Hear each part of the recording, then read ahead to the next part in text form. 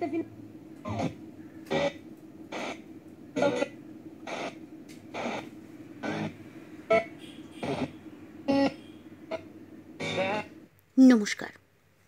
আজকে আমরা শুনব শ্রী বুদ্ধদেব গুহর উপন্যাস সুখের কাছের প্রথম পর্ব। গল্প শুরু করার আগে আপনাদের সকলের কাছে আমার বিনীত অনুরোধ, যদি গল্পটা শুনে ভালো লাগে অবশ্যই এই ভিডিওতে একটা লাইক দিয়ে যেতে ভুলবেন না। এছাড়াও যদি এখনও অবধি যে ছিল প্রিয়াঙ্কায় সাবস্ক্রাইব না করে থাকেন তাহলে সাবস্ক্রাইব করে বেল নোটিফিকেশনটি টিপে রাখুন, যাতে ভবিষ্যতে চ্যানেলে নতুন গল্প বা চলতি গল্পের নতুন পর্ব আপলোড হওয়া মাত্রই তার নোটিফিকেশন আপনাদের ডিভাইসে পৌঁছে যায়। শুরু করছি শ্রী বুদ্ধদেব গুহর উপন্যাস সুখের কাছের প্রথম পর্ব।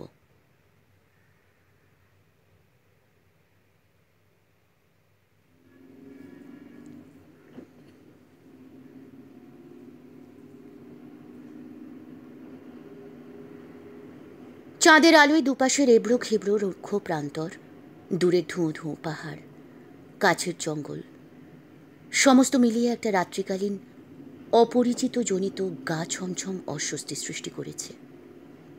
মহুয়ার ঘুম পেয়ে গেছে। সেই সকালে কলকাতা থেকে বেরোনোর পর 300 মাইলেরও বেশি গাড়িতে এসেছে ওরা।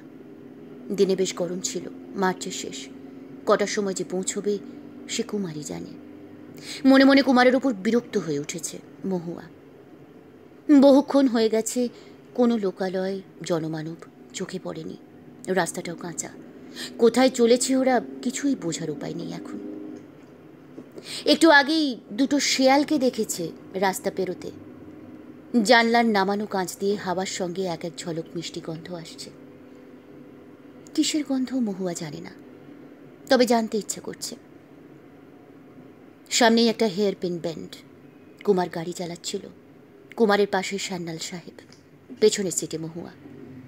মহুয়ার পাশে টুকিটাকি জলের বোতল, সন্দেশের বাক্স, ডালমুট, এইসব।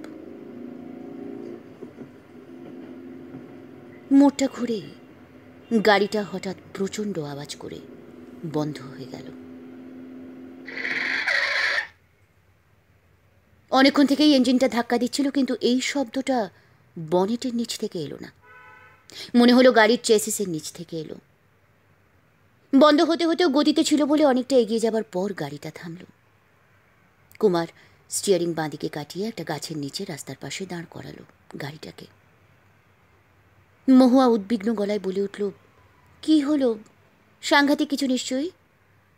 সান্যাল সাহেব পাইপ মুখে ভুরু তুলে কুমারের দিকে তাকালেন, কথা বললেন না কোনো। কুমারের প্রোফাইল দেখা যাচ্ছিল পেছন থেকে। একটা উঁচু কলারের কালো সাদা খোপ খোপ টেরিকটের জামার আড়ালে বৃষ্টিতে ভেজা কাকের মতো রোগা গ্রীবা, এক মাথা হিপিদের মতো চুল, 6 ইঞ্চি সাইড বার্ন, তীক্ষ্ণ নাক। কুমার কথা না বলে দরজা খুলে নেমে বনেট তুলে টর্চ জেলে এটা ওটা নেড়ে চেড়ে দেখতে লাগলো। সান্যাল সাহেবও নামলেন। সামনে বনেটটা তুলে দেওয়াতে এখন কাঁচটা পুরোপুরি ঢাকা পড়ে গেল। সামনে আর কিছুই দেখা যাচ্ছিল না। মহুয়া পথের দুদিকে তাকালো। এতক্ষণ গাড়ি চলছিল বলে গাড়ির আওয়াজে, গতির মত্ততায় এবং গন্তব্যে পৌঁছনোর একাগ্রতায় শুধু সামনের দিকেই চেয়ে বসেছিল। গাড়ির চলার শব্দে নিজেদের মধ্যে টুকিটাকি কথার মধ্যেই ডুবেছিল। বাইরে যে একটা চন্দ্রালোকিত এবং অত্যন্ত সুখপ্রদ রাত জেগেছিল, সেই রাতের কোনো অস্তিত্বই ছিল না ওর কাছে। গাড়িটা থেমে যাওয়াতে এবং হেডলাইট নিভিয়ে দেওয়ার পর চাঁদের আলোয় এই জঙ্গলি পাহাড়ি পরিবেশের আসল রূপ স্পষ্ট হল। কত রকম রাতচরা পাখি চমকে চমকে আবছায়া প্রান্তরে ডেকে ফিরছে। আলতোভাবে ঝিঝির আওয়াজ ভেসে আসছে দূর থেকে। আরো কত রকম ফিসফিসানি উঠছে হাওয়ায় হাওয়ায়। শুকনো পাতা গড়িয়ে যাচ্ছে পাথরের বুকে। আরো কত রকম শব্দ ও গন্ধ। মহুয়া অবাক হয়ে বাইরে চেয়ে রইল।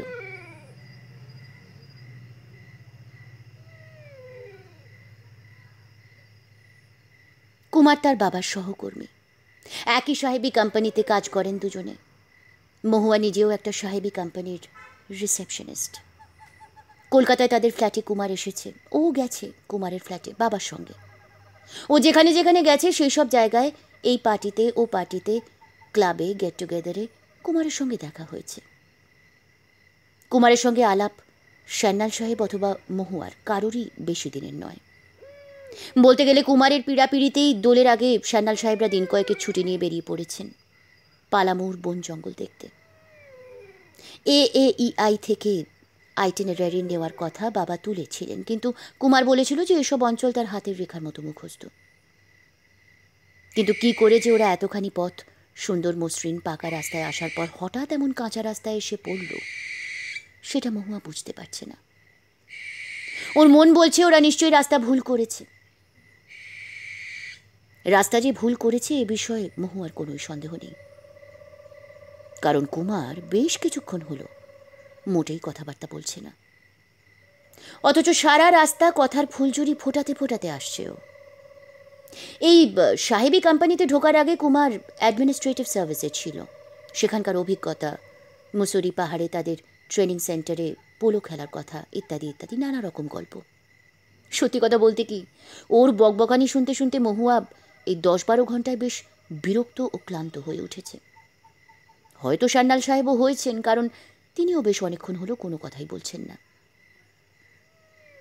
মহুয়ার ভেবে আশ্চর্য লাগছে যে শহরে কারো সঙ্গে বহু বছরের আলাপ থাকলেও তার সম্বন্ধে বা তাকে যতখানি না জানা যায়, তার সঙ্গে বাইরে বেরোলে তাকে 8-10 ঘন্টার মধ্যেই অনেক বেশি জানা হয়ে যায়। সান্যাল সাহেব একবার মহুয়ার জানলার কাছে এলেন। কি রে মৌ, ভয় করছে নাকি? মহুয়ার একটু গা ছমছম করলেও বলল, না বাবা, ভয়ের কি, কিন্তু গাড়ি কি ঠিক হলো? সান্যাল সাহেব পাইপ ভরতে ভরতে বললেন, চেষ্টা করছে কুমার। গাড়ি খারাপ হওয়ার কথা ছেড়েই দাও, কিন্তু আমরা কি ঠিক রাস্তায় এসেছি বাবা? সান্যাল সাহেব চারিদিকের লোকালয় শূন্য রাতের চন্দ্রালোকিত বন প্রান্তরের দিকে চেয়ে বললেন, বোধ হয় না। কটা বাজছে বাবা? 7টা। মহুয়া আর কথা না বাড়িয়ে গাড়ির দরজা খুলে বাইরে এলো। কুমার ওদের বাইরে আসার শব্দ শুনে এগিয়ে এলো। এসেই স্মাগলড বিলেতি সিগারেটের প্যাকেট থেকে একটা সিগারেট ধরিয়ে পড়ল। Sorry, I am really sorry. কি ব্যাপার কি? আমরা কোথায় এসেছি? বেতলা থেকে কত দূরে? গাড়িটা কি করবেন কিছু ভাবছেন? We have been discussing about that. কিছু একটা করবো নিশ্চয়ই। Please don't get upset. Everything will be all right. মহুয়া কথা না বলে দূরের পাহাড়ের দিকে চেয়ে রইল। ওর ভয় করতে লাগলো খুব। সন্ধ্যের আগে আগে যেখানে ওরা চা খেয়েছিল, ভুলে গেছে জায়গাটার নাম, সেখানে শুনেছিল যে গত রাতে নাকি 18টি রাইফেল নিয়ে গয়া জেলা থেকে ডাকাতরা এসে এই রাস্তাতেই ডাকাতি করে গেছে। অবশ্য এই রাস্তাই সেই রাস্তা কিনা একমাত্র কুমারী তা বলতে পারে। এও বলেছিল যে মেয়েদের নিয়ে রাতে এসব পথে যাওয়া ঠিক নয়। আসলে এই মুহূর্তে ভয়ের চেয়েও বেশি রাগ হচ্ছে মহুয়ার। কুমারের প্রকৃত স্বরূপ এত তাড়াতাড়ি মহুয়া না বুঝলেই ভালো হতো। মানুষটাকে বড় কৃত্রিম বলে মনে হয়েছে মহুয়ার এরই মধ্যে। বাঙালিদের সঙ্গেও সবসময় দাঁত টিপে টিপে টেঁসু ইংরেজি বলে কি যে আনন্দ পায়, কি যে এরা প্রমাণিত করতে চায়, তা মহুয়া বোঝে না। এ বোধহয় একরকম হীনমন্যতা মনে হয়, সঠিক জানে না মহুয়া। সান্যাল সাহেব মুখে একবারও না বললেও মহুয়ার বুঝতে ভুল হয়নি যে এইবারে বেড়াতে আসার আসল কারণ মহুয়া আর কুমারকে ঘনিষ্ঠভাবে মেশার সুযোগ দেওয়া। মেয়ের বিয়ের ব্যাপারে সান্যাল সাহেব স্বাভাবিক কারণেই উদ্বিগ্ন। বছর 5 মধ্যেই রিটায়ার করবেন উনি। ছেলে হিসেবে কুমার ভালো, পাত্র হিসেবেও ভালো। সত্যি কথা বলতে কি, আজ ভোরে মহুয়া যখন ওদের হিন্দুস্তান রোডের বাড়ি থেকে বেরিয়ে বসন্তের মিষ্টি হিমেল আমেজ ভরা সকালে একটা অফ হোয়াইটের মধ্যে কালো কাজ করা ছাপা শাড়ি পরে কুমারের গাড়িতে ওঠে, তখন কিন্তু ওর ভারী ভালো লাগছিল। ও ভেবেছিল যে কুমারকে ও কিছুদিন হলো জেনেছে, সেই সপ্রতিভ যোগ্য ছেলেটিকে তার আরও অনেক বেশি ভালো লাগবে এবং তার সঙ্গে ঘর করতে যাওয়ার সিদ্ধান্ত নিতে ওর বেশি দেরি হবে না। কিন্তু এত তাড়াতাড়ি যে ওর খারাপ লাগতে শুরু করবে ও তা বুঝতে পারেনি। ডাকাতির ভয়ের কথাটা সান্যাল সাহেব এবং কুমারের মনেও এসেছিল, কিন্তু মহুয়া ভয় পাবে বলে তা নিয়ে আর আলোচনা করছেন না ওরা। বনেটটা বন্ধ করে দিতেই ফুটফুটে চাঁদের আলোয় দেখা গেল সামনেই একটা পাহাড়, এবং পথটা সেই পাহাড়ের মধ্যে মিশে গেছে ঘুরে ঘুরে। কুমার ওইদিকে অবাক হয়ে তাকিয়ে থাকাতে সান্যাল সাহেব বললেন, কে দেখছ? না, মানে, this was not supposed to be here. What do you mean? রাগত গলায় সান্যাল সাহেব শুধলেন কুমারকে। ভৌতিক ব্যাপার নাকি? এত কোনো পাহাড়টা নিশ্চয় ছিল। যখন আলো জ্বলছিল, টর্চ জ্বালিয়েছিলে, তখন কাজটাই নজরে আসছিল, দূরে আমরা কেউ তাকাইনি। না না, তা নয়। পথের এই গ্যাপে কোনো পাহাড় থাকার কথাই ছিল না। সান্যাল সাহেব রাগ চেপে ধরা গলায় বললেন, রাস্তা ভুল করলে রাস্তায় আনচার্টেড পাহাড়, নদী, অনেক কিছুই পড়বে কুমার। যে রাস্তায় তোমার আসার কথা ছিল সে রাস্তা নিশ্চয়ই কোথাও ফেলে এসেছো, আর গাড়িটাও গেল বন্ধ হয়ে। তোমাকে এতবার করে বললাম রামবিলাসকে নিই, আমার গাড়ি নিয়ে আসি। তুমি জেদ ধরলে যে তোমার গাড়িতে যেতে হবে। গাড়ি নিজে না চালালে রাফিং হয় না। এখন করো রাফিং। মহুয়া ব্যাপারটাকে লঘু করার জন্যে মধ্যে পড়ে হেসে বলল, কুমার, আপনি তো গাড়ির সব কিছু বোঝেন বলেছিলেন, বলুন তো দেখি কি হয়েছে। বুঝতে পারছি না এখন হোয়াট টু ডু। কুমার কিন্তু তখনও সপ্রতিভ। পুরো ব্যাপারটা যে তার জন্যেই ঘটেছে সে কথা সে তখন স্বীকার করলেও পুরোপুরি মেনে নিতে রাজি নয়। আসুন গাড়িতে বসে ভাবা যাক কি করা যায়। সান্যাল সাহেব দরজা খুলেই সামনের সিটে বসলেন। তাকে ভীষণ চিন্তিত দেখাচ্ছিল। পায়ের কাছে রাখা ছোট্ট ব্যাগ থেকে হুইস্কির বোতল বের করে ওয়াটার বটল থেকে গ্লাসে জল ঢেলে মেশালেন, তারপর চুমুক দিলেন। খাবে নাকি? কুমার নিষ্পৃহ গলায় বলল, স্মল ওয়ান। কাছাকাছি নিশ্চয়ই গ্রাম টাম থাকবে। আপনারা বসুন, আমি একটু এগিয়ে গিয়ে দেখে আসি। তা কি হয়? এই জঙ্গলি জায়গায় অচেনা অজানা পরিবেশ, একা যাবে কেন? এরকম জায়গা বলেই তো বলছি। মহুয়াকে সঙ্গে নিয়ে পায়ে হেঁটে এমন জায়গায় কি ঘুরে বেড়ানো সেফ বলে আপনার মনে হয়? তারপর ডাকাতির কথা তো শুনলেন। সান্যাল সাহেবের গলার স্বরে কেমন এক শুষ্ক বিরক্তি ও রাগ ঝরে পড়ল। তা কি করা উচিত তুমিই বলো, কি করাটা সেফ?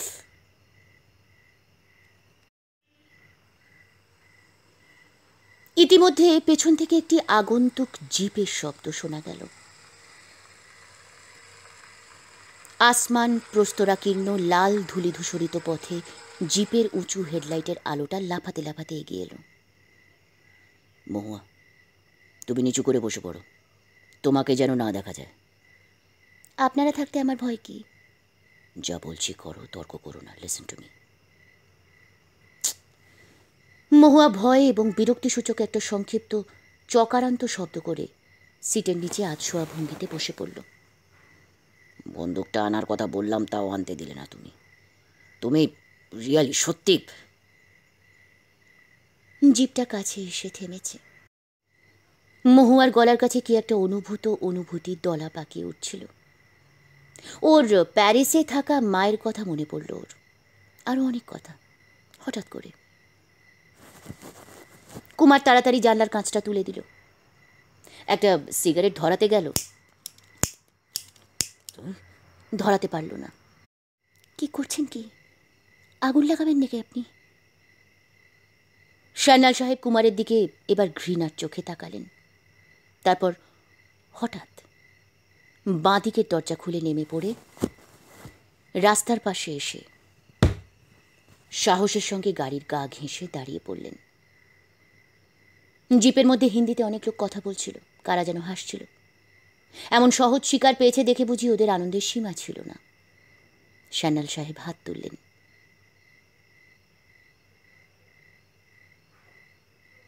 জিপের ইঞ্জিনটা কিন্তু বন্ধ হয়নি। প্রথমে মনে হয়েছিল বন্ধ, কিন্তু পরক্ষণেই মহুয়া বুঝল বন্ধ হয়নি, গাড়িটা থেমেছে মাত্র। দুপাশ থেকে একসঙ্গে 4-5 জন লোকের লাফিয়ে নামার শব্দ শুনল মহুয়া। কুমারের সারা শব্দ পেল না। মনে হলো ভয়ে ও গাড়ির মধ্যে জমে গেছে, মরেই গেল বুঝিবা। বাবার গলা শুনতে পেল মহুয়া। বাবা পাইপটা ধরিয়ে শুধু হাতে বিপদের মুখে শুধুমাত্র গলার স্বরে যতখানি ব্যক্তিত্ব প্রকাশ করা যায় তা করে বললেন, আরে ভাইয়া, यहाँ कोई मैकेनिक मिलेगा? गाड़ी जरा खराब हो गया। ডাকাতদের মধ্যে একজন অডাকাত সুলভ অত্যন্ত ভদ্র গলায় বাংলায় বলল, আপনারা বাঙালি? কলকাতার নম্বর থেকেই বুঝেছিলাম, কি হয়েছে? আসলে গাড়িটা খারাপ হয়ে গেছে, এখানে মিস্ত্রি টিস্ত্রি পাওয়া যাবে? এই পাহাড়টা পেরিয়েই ওপাশে ফুলটুলিয়া গ্রাম, সুখন মিস্ত্রির একটা কারখানা মতো আছে ওখানে। ওই সুখন মিস্ত্রি কে রে? আরে দুখন মিস্ত্রির ভাই রে, দুখন মারা গেছে তো মাঝখানে হলো, ওর ভাই সুখন ওই কারখানাটার জিম্মা নিয়েছে। আমাদের মধ্যে একটু কি কেউ যেতে পারি আপনাদের সঙ্গে কারখানা অবধি? সান্যাল সাহেব বললেন। ওরা সমস্বরে বলল, নিশ্চয়ই। ইতিমধ্যে মহুয়া সিটের তলা থেকে শরীর বের করে সিটের উপরে বসেছে আস্তে আস্তে।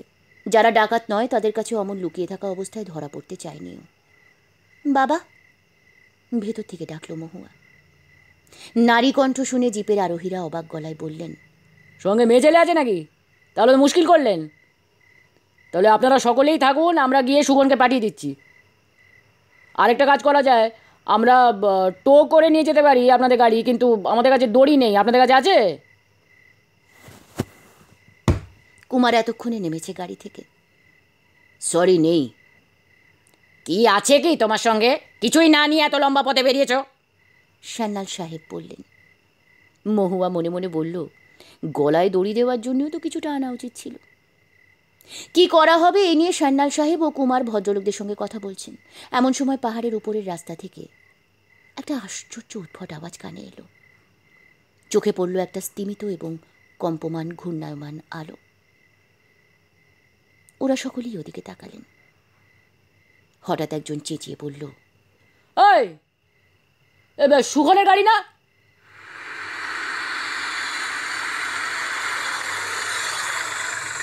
বুঝুন, পর্বতী চলে এসেছে মোহাম্মদের কাছে।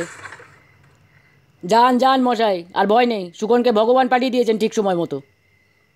যে যন্ত্রটা পাহাড় বেয়ে এদিকেই এগিয়ে এসেছে সেটাকে গাড়ি বলে ভুল করার কোনো কারণ নেই।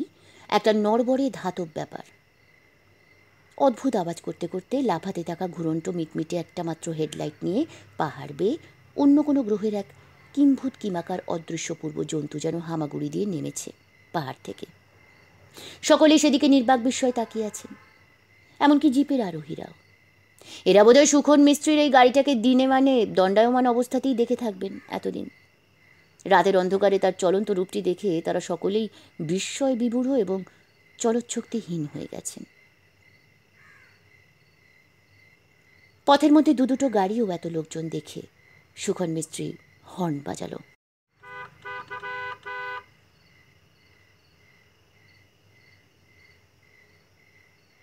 সেই চন্দ্রালোকিত হলুদ বাসন্তী রাতে তাবৎ জীবন্ত পশু পাখি কীটপতঙ্গ মায় সমবেত জনমণ্ডলীর হৃৎপিণ্ড চমকিয়ে দিয়ে সেই যন্ত্রণা একটি প্রাগৈতিহাসিক মোরগের মতো ডেকে উঠল। এরা সকলে হইচই করে উঠল, প্রায় চিৎকার করেই গেল যন্ত্রটার কাছে। ইঞ্জিনটার সঙ্গে একচোখা আলোটাও মাথা দোলাতে দোলাতে এসে ওদের সামনে থেমে গেছে। সুখন, সুখন বলে জিপের আরোহীদের মধ্যে কে যেন ডাকল। সিটের উপরে একটা তাকিয়া রেখে তার উপর বসে গাড়ি চালাচ্ছিল কালো হাফ প্যান্ট ও লাল গেঞ্জি পরা একটি বছর 12-13 বেঁটে খাটো কালো ছেলে। সে গুড়গুড়িয়ে নেমে এসে বলল, ওয়া ক্যা? জানা গেল ও সুখন নয়, সুখনের খিদমতগার। গাড়ি নিয়ে সুখনের জন্যে গুঞ্জা বস্তিতে যাচ্ছিল মহুয়ার মদ আনতে। সুখন কারখানা সংলগ্ন তার বাড়িতেই আছে। মহুয়ার মদের কথা শুনে সান্যাল সাহেব চিন্তিত হলেন। কুমার তো আঁতকে উঠল। জিপের আরোহীদের দিকে সপ্রশ্ন চোখে তাকালেন ওরা দুজনই। বোধহয় সুখন মিস্ত্রির চরিত্র সম্বন্ধে নীরব প্রশ্ন করলেন। তাদের মধ্যে যিনি নেতা গোছের তিনি বললেন, अरे नहीं नहीं, महुआ तो यहाँ सब कोई पीता है साहब। शुगन बहुत अच्छा आदमी है, आप लोग बेफिक्र रहिए। ऐसा कुछ दुग्गी तग्गी आदमी नहीं है, हैं? वो बड़े ख़ानदान का पढ़ा लिखा आदमी। अभी पेट के लिए गाड़ी मरम्मत का काम में लग गया है, और कुछ नहीं। कोई डर नहीं है, आप डरिए मत बिल्कुल। आप लोग इत्मीनान से जा सकते हैं।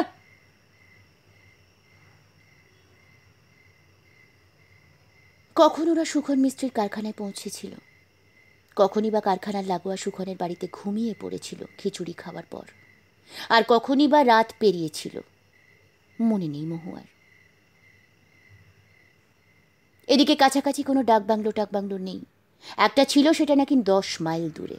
এতখানি আসার পর আর কোথাও যাবার মতো অবস্থা ছিল না কারোরই। তাই বাবা এবং কুমার ডিসাইড করেছিলেন যে এখানেই রাত কাটাবেন। টালির ছাদ ওপরে, সিলিং টিলিং নেই। টালির ফাঁক ফোঁক দিয়ে আলো চুইয়ে এসে ঘরে পড়েছে। দেওয়ালের দিকে চৌপাইয়ে মহুয়া শুয়েছিল। মধ্যের চৌপাইতে বাবা, ওপাশে কুমার। শেষ রাতে বেশ শীত করছিল। চাদর মুড়ি দিয়ে শুয়ে মহুয়া আলস্যে পড়ে থাকলো অনেকক্ষণ। আড়মোড়া ভাঙল।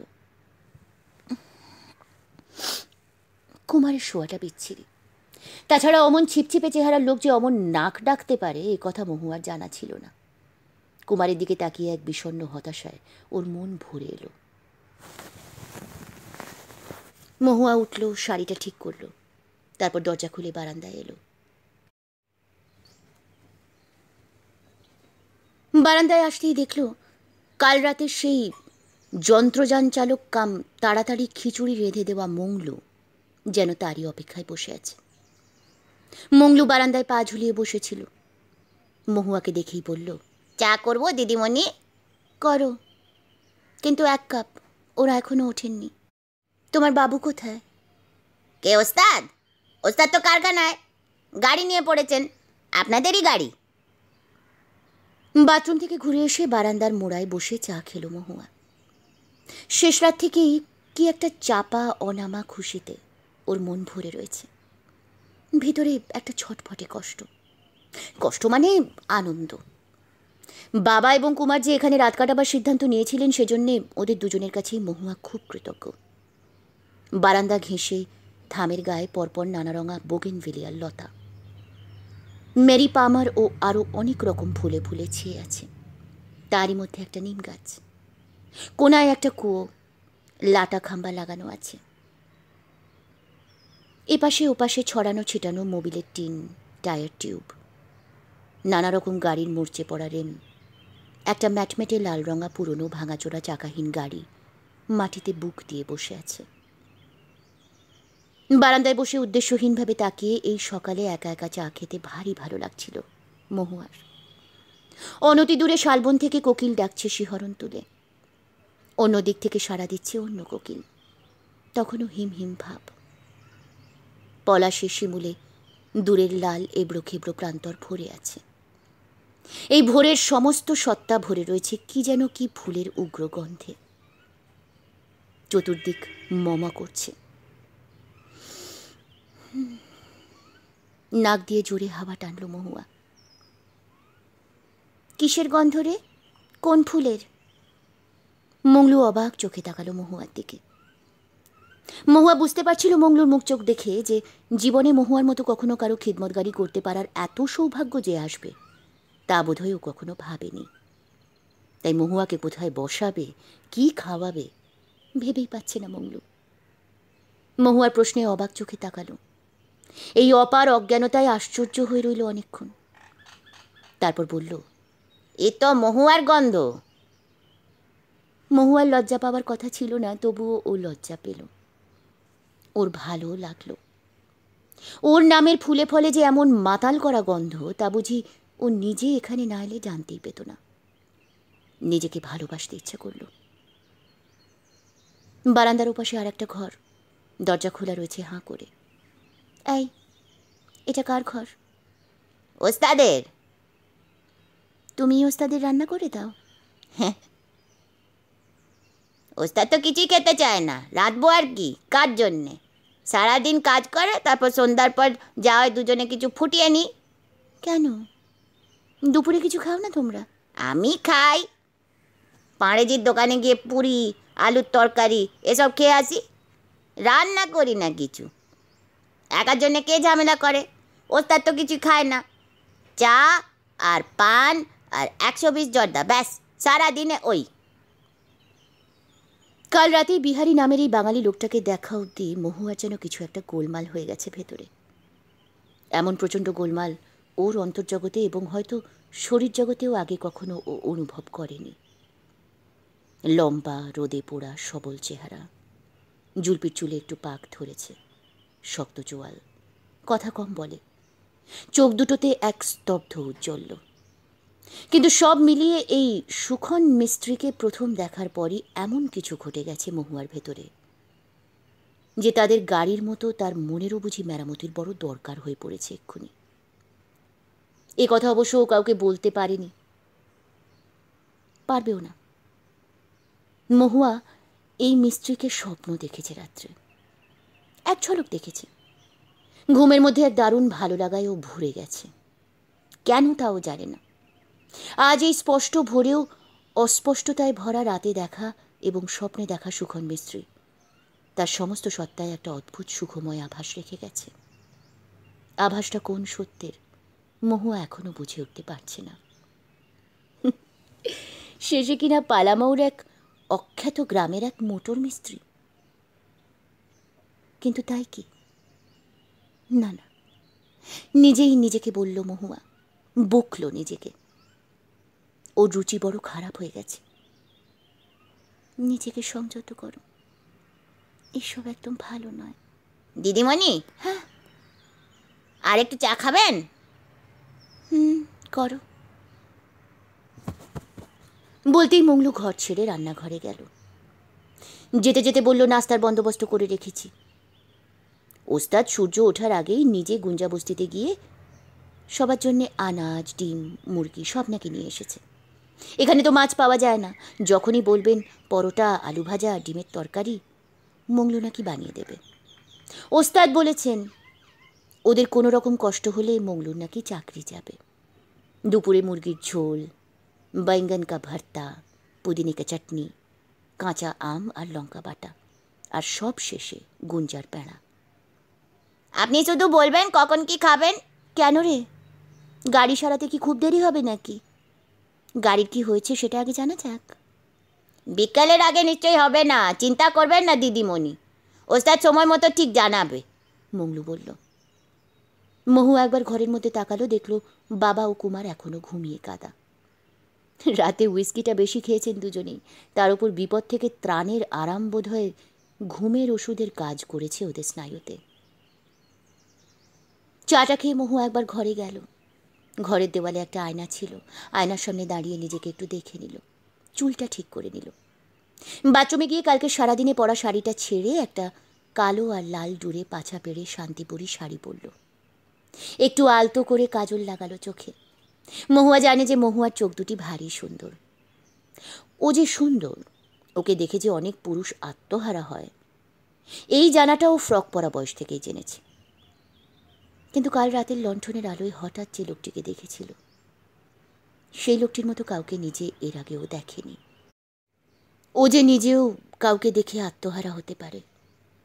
লাভ এট ফার্স্ট সাইট বলে একটা সুতীব্র বেদনাময় অনুভূতি যে তার জীবনেও সত্যি হবে, এই এতদিন পরে ও কখনোই তা ভাবেনি। ওর ভিতরে যে একটা ভীষণ দামি আসল আমি ছিল, সেই আমিটাকে, সেই মুখটি, সেই ব্যক্তিত্বটি বড় চমক তুলে ডাক দিয়েছে। ওর হৃদয়ের গভীরে কেউই আর এমন করে পথ কাটেনি আগে। অথচ আশ্চর্য, কেমন করে কি হয়ে গেল, হয়ে গেছে ও জানে না। ওর শরীরের জোর পাচ্ছে না। এই বাসন্তী সকালে কোকিলের ডাকে, মহুয়া আর শালফুলের গন্ধে, এই অলস হাওয়ায়, অনতি দূরের জঙ্গলের মধ্যে চড়ে বেড়ানো মোষের গলার কাঠের ঘণ্টার গভীর টুংটুং শব্দে ও নিজেকে সম্পূর্ণ খুইয়ে ফেলেছে। ওর সব গর্ব, সব অহংকার, সব কিছুই বুঝি এই ফুলটুলিয়ার ধুলোয় ফেলা গেল। মহুয়া বাইরে গেল। তারপর ওরা ওঠার পর ওদের চা দেওয়ার জন্যে মংলুকে বলে সিঁড়ি বেয়ে নেমে কারখানার দিকে পা বাড়ালো। পাশেই কারখানা, মধ্যে সরু সরু বাঁশ পুঁতে একটা বেড়ার মতো দেওয়া। বেড়ার উপরে ওদেরই গাড়ির কার্পেট, পাপোশ সব রোদে দেওয়া হয়েছে। কারখানায় ঢুকে মহুয়া দেখলো ওদের গাড়িটা বনেট খোলা অবস্থায় দাঁড়িয়ে আছে। ভদ্রলোক মাথা নামিয়ে কি যেন ঠুকঠাক করছেন।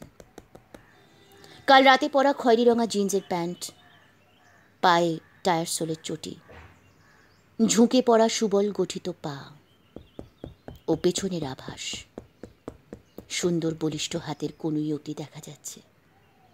মুখ নামিয়ে ইঞ্জিনের গভীরে কি যেন দেখছেন, যন্ত্রপাতি নাড়াচাড়া করছেন। আর পায়ের কাছে মাটিতে লেজ গুটিয়ে বসে আছে একটা কালো নেড়ি কুকুর। এই পরিবেশে কুকুরটি অদ্ভুত মানিয়ে গেছে। লক্ষ্য করে দেখল মহুয়া যে কুকুরটার পেছনের একটা পা ভাঙা। মহুয়া কথা না বলে একটা খালি মোবিলের ড্রামে হেলান দিয়ে মানুষটিকে দেখতে লাগলো, নিম গাছের ছায়ায় দাঁড়িয়ে। নামটা বাজে, সুখন। ওর অস্তিত্ব টের পায়নি সুখন। এত সকালে কারখানায় অবশ্য কেউই আসেনি।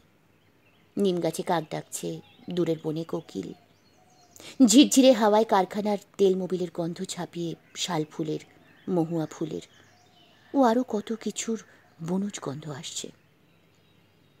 কুকুরটা এক দৃষ্টে দেখছিল মহুয়াকে, ঈর্ষাকাতর চোখে চেয়েছিল। কুকুরটা বোধহয় মেয়ে। মহুয়ার প্রতি মনোভাবটা ঠিক কিরকম হওয়া উচিত তা ঠিক করে উঠতে পারছিল না বুঝি। কিছুক্ষণ পর কুকুরটা হঠাৎ তিন পায়ের নড়বড়ে তেপায়ের মতো দাঁড়িয়ে উঠে ভুক ভুক ভুক করল তিনবার। উঠেই ছুঁচলো মুখে কান খাড়া করে মহুয়ার দিকে চেয়ে ক্রমান্বয়ে ডাকতে লাগল, আহ কালুয়া চুপ কর। তাতেও যখন কালুয়া চুপ করল না তখন সুখন মুখ তুলল। মুখ তুলেই মহুয়াকে দেখে অবাক হলো। একটা অপ্রতিরোধ্য ভালো লাগা এসে তার মুখের রং বদলে দিল। পরক্ষণেই অবশ্য সামলে নিল সুখন নিজেকে। সুখন মিস্ত্রি নিজের কারখানার পটভূমিতে ফিরিয়ে আনলো নিজেকে। নিজেকে মনে মনে চাপকাল। কালিমাখা দুহাত তুলে নমস্কার করল। নমস্কার।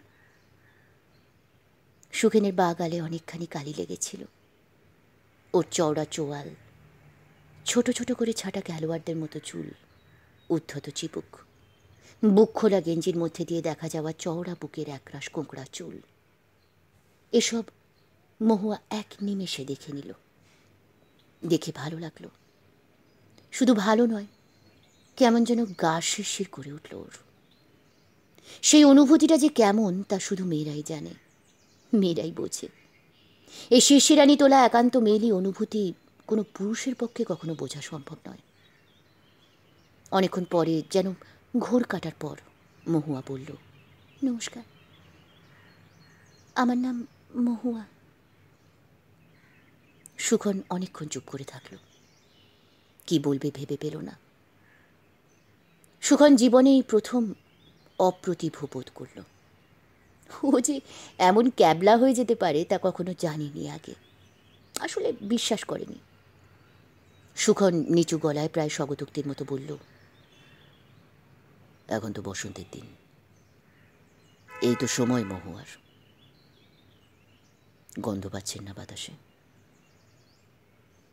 আপনি? মহুয়া জবাব না দিয়ে উল্টে প্রশ্ন করে দু চোখ তুলে পূর্ণ দৃষ্টিতে সুখনের দিকে তাকালো। পাচ্ছি, সবসময় পাই। মহুয়ার আমি ভীষণ ভক্ত, মানে মহুয়া ফুলের। মহুয়া মদের না?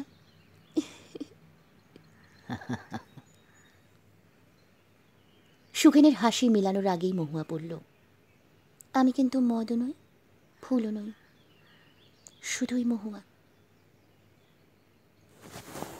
সুখেন পাশ ফিরে একটা রেঞ্জ হাতে নিয়ে বলল, মদ খাই না তা নয়, আমরা মিস্ত্রি মজুর লোক, তবে মদের চেয়ে ফুলই ভালো লাগে আমার।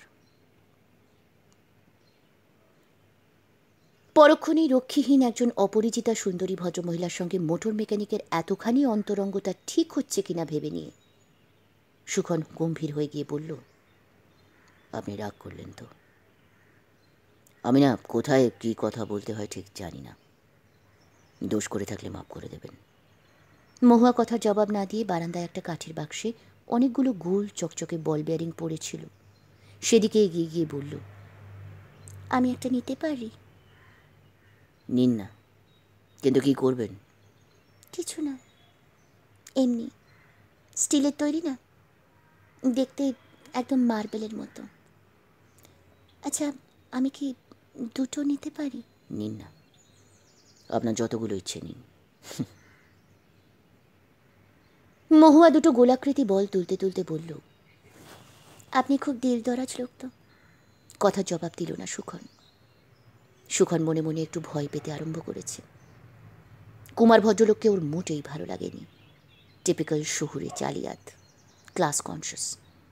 এই লোকগুলোই দেশের অন্য ভালো লোকগুলোর সর্বনাশ করে দিল। কুমার কতখানি উদার সে সম্বন্ধে সুখেনের সন্দেহ ছিল। মহুয়াকে সুখনের সঙ্গে একা দেখে যদি সুখনকে কিছু বলে আকারে ইঙ্গিতে, তাহলে সুখন কিন্তু ঘুষি টুসি মেরে দেবে। যেদিন ভদ্রলোক ছিল ছিল, আজ আর সে ভদ্রলোক নেই। ভদ্রলোকদের কারো কাছেই সে ভদ্রলোকই পায় না, হয়তো আজ চাইও না। তাই ছোট লোকই কায়দায় কথায় কথায় ঘুষি চালাতেও ওর আজকাল একটুও দেরি হয় না। সহ্য শক্তি, পরিণাম জ্ঞান, সভ্যতা জ্ঞান, এসব ওরা নেই বললেই চলে। ও নিজেকে আর ভদ্রলোক ভাবে না, ভদ্রলোক হবার ইচ্ছাও আর ওর নেই। আমি হলাম একজন সামান্য মিস্ত্রি। দরাজ দিল থাকলেও তার দেখাবার সামর্থ্য কোথায় বলুন? আপনি চাটা খেয়েছেন? খেয়েছি। আপনি চা খাবেন না? সকালে চা খেয়েছেন? নিয়ে আসবো? শুনলাম চা আর জর্দা পানি নাকি আপনার প্রধান খাদ্য পানীয়। কে বলল? মংলু বুঝি? বললেন না তো চা খাবেন কি না। না থাক, আপনি মাথা ঘামাবেন না, একটু পরে মংলুই নিয়ে আসবে। ও জানেন আমি তো একবার খেয়েছি সকালে। আহা, আজ না হয় আমি আনলাম। আমাদের গাড়ি সারাচ্ছেন এত কষ্ট করে, গালে কালি লাগিয়ে, আর আমি। কষ্ট কিসের? এ তো আমার কাজ, এটাই তো রুচি। কাজ হয়ে গেলে টাকা দেবেন না বুঝি? টাকাও দেবেন, আবার এত ভালো ব্যবহারও করবেন, এটা তো ঠিক নিয়ম হচ্ছে না। ওসব কথা আমার সঙ্গে নয়, এটা কুমার বাবুর গাড়ি, ব্যাপারটা তার, আমি জাস্ট প্যাসেঞ্জার। কি খাবেন কি না বলুন, নাকি আমার হাতে খাবেন না? আমি কিন্তু ব্রাহ্মণের মেয়ে, বাবার পদবি যখন শ্যান্নাল, বোঝা উচিত ছিল। সর্বনাশ করেছে আপনারা বারেন্দ্র নাকি? আমার তো খেয়ালই হয়নি। আমাদের এত গুণ যে পুরো বাংলাদেশের লোক আমাদের এঁটে উঠতে পারলো না বলেই মেনেও নিতে পারলো না। তাই তো সকলে পিছনে লাগে, তাই না? শুধু গুণ কেন, রূপও তো আছে। কথাটা বলেই সুখন মুখ নামিয়ে নিল, নিজেই লজ্জা পেল বলে ফেলে। মহুয়া উচ্ছলতার মধ্যে ভাসতে ভাসতে হঠাৎ স্তব্ধ হয়ে গেল। তারপর চটির মধ্যে ডান পায়ের বুড়ো আঙুল ঘষতে ঘষতে বলল, আহারে কি রূপ একেবারে। নিম গাছের মগডালে হঠাৎই কাকেদের মধ্যে ঝগড়া লেগে গেছে। ওরা উড়ে উড়ে ঘুরে ঘুরে কা কা কা কা করে ভোরের সমস্ত শান্তি নির্লিপ্তি, সমস্ত আমেজটুকু নষ্ট করে দিল। মহু আর সুখন দুজনেই একই সঙ্গে নিম গাছের দিকে তাকালো। দেখলো একটা ছিপছিপে মেয়ে কাককে নিয়ে দুটো কর্কশ পুরুষ কাকের মধ্যে ভীষণ লড়াই বেঁধেছে। আর সমবেত কাক মণ্ডলী দুদলে ভাগ হয়ে গিয়ে দুই লড়িয়েকে চিৎকার করে মদত দিচ্ছে। সুখন একটা পাথর তুলে নিয়ে ছুঁড়ে দিল ওপরে। মুহূর্তের মধ্যে সব কাক নিম গাছ ছেড়ে উড়ে চলে গেল, কিন্তু রয়ে গেল শুধু সেই মেয়ে কাকটা। ও নড়ল না। ডালে বসে মসৃণ ছাই ছাই গ্রীবা বেঁকিয়ে লাল পুঁতির মতো চোখ ঘুরিয়ে ঘুরিয়ে একবার এ কোটরে আরেকবার ও কোটরে এসে কত কি ভাবতে লাগলো। কিছুক্ষণ উপরে তাকিয়ে থেকে সুখন স্বগতোক্তির মতো বলল, এবার আপনি বাড়ি যান, মিস্ত্রি টিস্ত্রিরা এক্ষুনি এসে পড়বে। চিৎকার চেঁচামেচি আওয়াজ গালিগালাজ এর মধ্যে থাকতে নেই। গিয়ে ভালো করে চান টান করে নাস্তা করুন, বেলা হলে কুয়োর জল গরম হয়ে যাবে। মংলুকে বলবেন আরও জল লাগলে কুয়ো থেকে বাথরুমে এনে দেবে। আপনি তাহলে আমাকে তাড়িয়ে দিচ্ছেন? আপনি আমার সঙ্গে দাঁড়িয়ে গল্প করলে গাড়ি সারাতে আমার দেরি হবে। কারিগরিটা এখনও রপ্ত হয়নি যে। আপনারা তো বেতলা যাবেন, তাই না? বেতলা যাবার জন্যই তো কলকাতা থেকে বেরিয়েছেন। এইখানে দেরি ও কষ্ট করবার জন্য তো আসেননি। প্লিজ যান, আরাম করুন। কি ফিরে আসতে আসতেও মনে মনে বলছিল, এত তাড়া কেন তোমার আমাকে তাড়াবার? চলে তো আমরা যাবই, থাকার জন্য তো আসিনি। তবু গাড়িটা এক্ষুনি না সারালেই কি নয়? গাড়িটা সারাতে সময়ও তো লাগতে পারত। মনের মধ্যে একটা চাপা কষ্ট, প্রচ্ছন্ন অভিমান, অস্বস্তিকর এক অপমান বোধ নিয়ে মহুয়া ধীর পায়ে ফিরে এলো ডেরায়।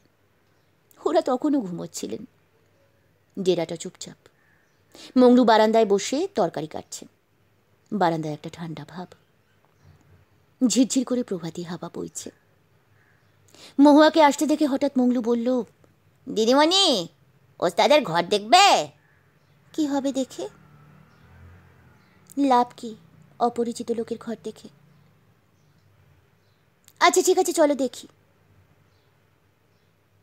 কিন্তু সুখন মিস্ত্রির ঘরে মংলুর সঙ্গে ঢুকে মহুয়া অবাক হয়ে গেল।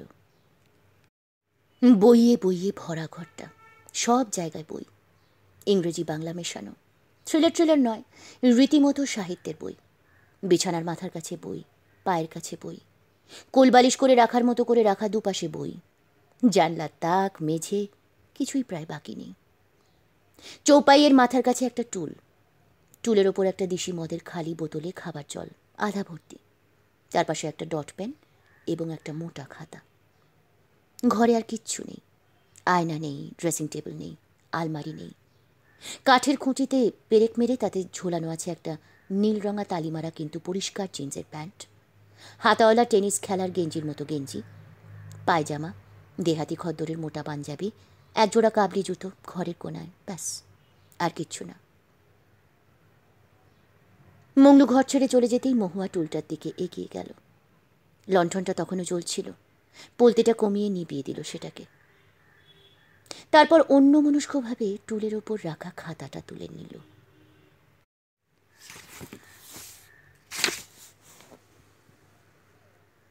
সেই লেখার খাতার প্রথম পাতাতে সুন্দর হস্তাক্ষরে লেখা আছে, সুখ রঞ্জন বসু, ফুলটুলিয়া, গুঞ্জা, জেলা পালামাও। তারপর লেখা আছে রোজকার কথা, হিজিবিজি। প্রথম পাতা খুলতেই অবাক হয়ে গেল মহুয়া। ও নিজে সাহিত্য ব্যাপারটা ভালোবেসেই পড়েছে, কিছু যা হয় একটা পড়তে হয় বলে পড়েনি। তাই ডায়েরি গোছের খাতাটা দেখে ওর ঔৎসুক্যটা স্বাভাবিক ছিল। এই ঘরে এমন হাতের লেখায় এমন ডায়েরি দেখবে ও তো আশা করেনি। ও ভাবল যে তাহলে ও ভুল করেনি। কাল রাতের মুখটি, সে গভীর গলার স্বরের মানুষটি, যে তার সমস্ত সত্তাকে শুধু চোখ চাওয়াতেই, শুধু কণ্ঠস্বরে অমন করে নাড়া দিয়েছে, তার মধ্যে কিছু একটা অসাধারণত্ব নিশ্চয়ই রয়েছে। মিস্ত্রির পরিচয়টা যেন তাকে মানায় না। 29শে জুন 74, ফুলটুলিয়া। আজ আমার জন্মদিন। জন্মদিন হয় বড় লোকদের, যাদের পয়সা আছে, যাদের যশ আছে। আমি দুখন মিস্ত্রির ভাই সুখন মিস্ত্রি, আমার আবার জন্মদিন। যখন ছোট ছিলাম মনে আছে ছোট পিসিমা আসতেন কোডারমা থেকে। ওই সময় না, আমার জন্মদিন উপলক্ষে নয়, আসতেন ঠাকুমাকে দেখতে। প্রতি বছর 2 টাকা করে হাতে ধরে দিতেন। রক্সি বাজারে গিয়ে মাধুবাবুর বইয়ের দোকানে ঢুকে একটা বই কিনতাম। নিজের ছেলে মানুষই কাঁচা হাতের লেখায় লিখতাম, আমার জন্মদিনে আমাকে দিলাম। ইতি সুখরঞ্জন। কত কি ভেবেছিলাম ছোটবেলায়, কত কি স্বপ্ন দেখেছিলাম, এই করব সেই করব, এই হব সেই হব। আর কি হলাম? মানে মোটর মেকানিক হয়েছি বলে কোনো দুঃখ নেই আমার। আমি কারো কাছে হাত পেতে খাই না, ভিক্ষা করি না, কারো দয়ার অন্ন আমি নিই না। ভালো খাই, মন্দ খাই, খেটে খাই, ঘামের ভাত খাই, এতে কোনো লজ্জা নেই। কে কী করে সেটা অবান্তর। কোনো কিছু করার মধ্যেই কোনো গ্লানি নেই, গ্লানিটা বরং কিছুই না করার মধ্যে। ছোট লোকের কাজ না করে যারা ভদ্রলোকী কেতায় হাত পাতে, পরের ঘাড়ে স্বর্ণলতার মতো ঝুলে থাকে, তারা মানুষ নয়। সে বাবদে আমি মানুষ। এ জীবনে কারো বোঝা হইনি আমি, কারো বোঝা নিও নি অবশ্য, এক বৌদি আর শান্তর দায়িত্ব ছাড়া। তবে সেই দায়িত্বকে আমি বোঝা বলে মনে করি না। দাদা মারা গেলেন, এই মিস্ত্রিগিরি করেই আমাকে কোনোভাবে ঋণ শোধের সুযোগ না দিয়ে নিজের জীবনটা প্রায় অবহেলায় নষ্ট করে তো দাদা মারা গেলেন। আজ আমার একটাই আনন্দ, দাদা হয়তো বুঝতে পারেন, জানতে পারেন যে ভাইটা তার অমানুষ হয়নি। বাংলায় এমএ পাশ করার পর একটুও দ্বিধা না করে দাদার হঠাৎ মৃত্যুর পর দাদার কারখানার ভার সহজে গ্রহণ করেছিলাম। মনে হয় যে দাদার আত্মা এ কথা জেনে শান্তি পান। দুঃখটা এই কারণে যে চিরদিন এই কারখানা আঁকড়েই পড়ে থাকতে হবে, অন্তত শান্তটা যতদিন না নিজের পায়ে দাঁড়ায়। সে তো অনেক বছর। বৌদিকে যতদিন না তার স্বাবলম্বনের মতো কিছু করে দিতে পারি ততদিন আমার ছুটি নেই। পড়াশুনো করতে পারি না, লিখতে পারি না এক লাইন। গাড়ির মিস্ত্রি হয়ে কখনো লেখা যায়? দুঃখ এইটুকুই রয়ে গেল এ জীবনে।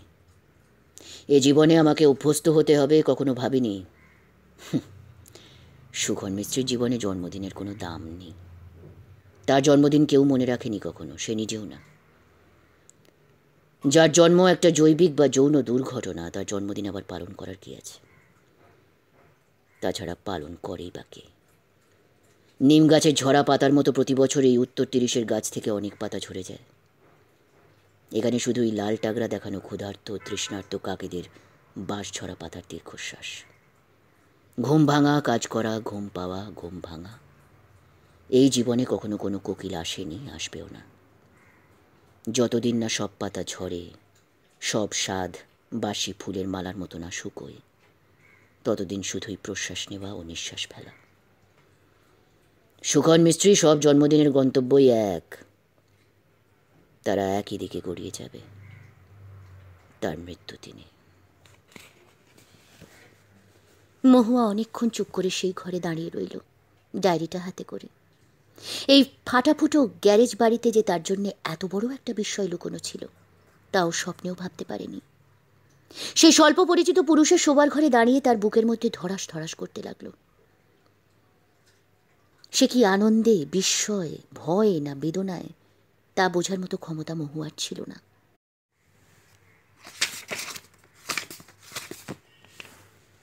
তাড়াতাড়ি কাঁপা কাঁপা হাতে ও পাতা উল্টে যেতে লাগলো।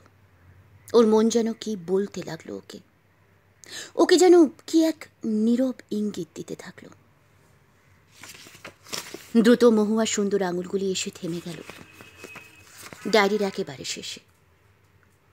মহুয়া উত্তেজনায় স্তব্ধ হয়ে গেল, ওর হৃৎপিণ্ড বন্ধ হয়ে গেল। 24 দিন 75। এই সৌভাগ্য সুখন মিস্ত্রির ছিল,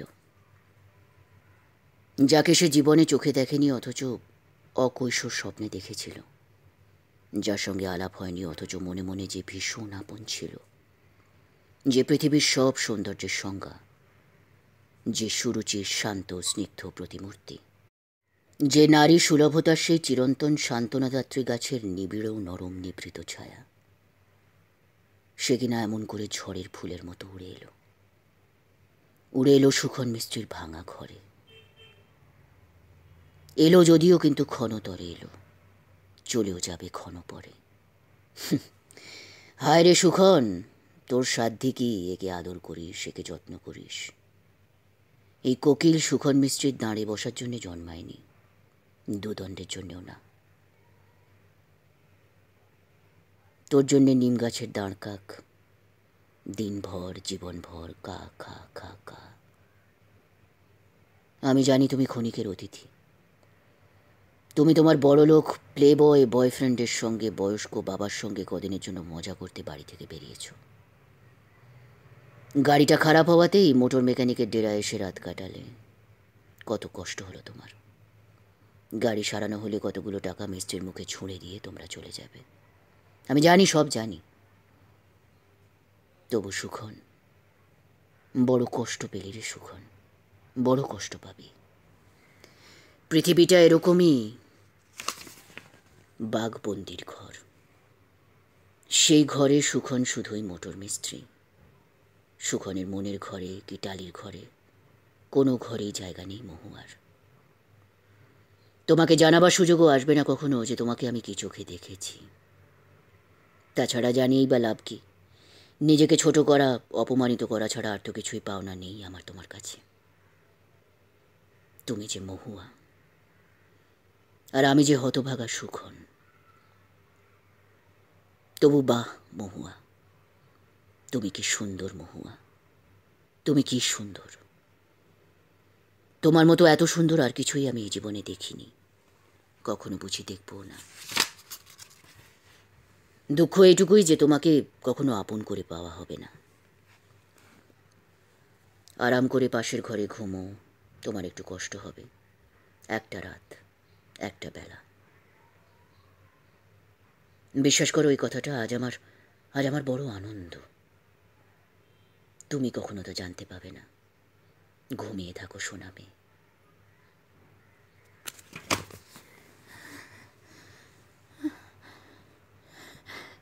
ডায়েরিটা এবার নামিয়ে রাখতে পারলে বাঁচে মহুয়া। ওর সারা শরীর যেন অবশ হয়ে এলো, বুকটা উঠতে নামতে লাগলো। বারান্দায় বেরিয়ে এসে মহুয়া ডাকলো, মংলু, মংলু, আমাকে একটু জল খাওয়াও না শিগগিরি। বড় পিপাসা পেয়েছি মহুয়ার। এত পিপাসার তো 27 বছরের জীবনে আর কখনো বোধ করেনি ও আগে। মংলু জল এনে দিল। জল খেয়ে মহুয়া আবারও বাইরে গিয়ে কারখানার পাশের গাছগাছালি ভরা মাঠে পায়চারি করে বেড়াতে লাগলো। মাঠটা থেকে কাজে ডুবে থাকা সুখনকে দেখতে পাচ্ছিল মহুয়া। পুরুষ মানুষদের কর্মরত অবস্থায় যতখানি সুন্দর দেখায়, তত সুন্দর বোধহয় আর কখনোই দেখায় না মনে হলো মহুয়ার। পায়চারি করতে করতে মনোযোগের সঙ্গে কাজ করতে থাকা সুখনের দিকে আর চোখে চেয়ে মহুয়ার হঠাৎ মনে হলো কাউকে এমন চুরি করে দেখেনি ও এর আগে। কাউকে শুধু চোখের দেখা দেখেও যে এত সুখ, তাও কোনোদিনও জানত না। আশ্চর্য। মহুয়া ভাবলো এখনো কত কিছু জানে না, বোঝে না, কত রকম অনানুভূত অনুভূতি না আছে।